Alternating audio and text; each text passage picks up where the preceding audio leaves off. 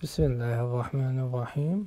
الحمد لله والصلاة والسلام على رسول الله وعلى آله وصحبه وسلم أجمعين.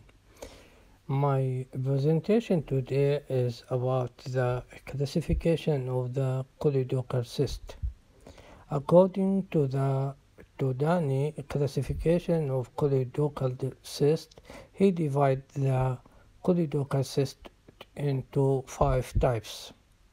Type 1, it is fusiform dilatation of extrahepatic duct, and type 2, it is a true diverticulum of extrahepatic duct supraduodenally, and type 3, it is choledococele,